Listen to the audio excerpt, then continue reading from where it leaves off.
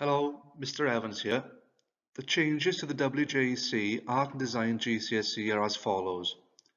Usually in the January of Year 11, pupils are issued with a choice of 15 assignments, where they will choose one assignment.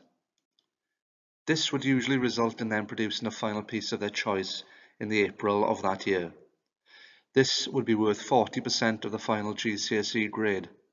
However, after consultation with art teachers nationwide, the WJC has decided to drop this element.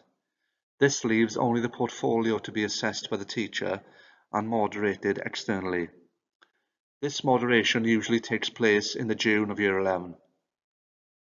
The portfolio, which they have already started in Year 10, will now need to be finished and submitted to me by April 2021. It will be assessed using the same WJC assessment criteria as shown here. Diolch yn fawr.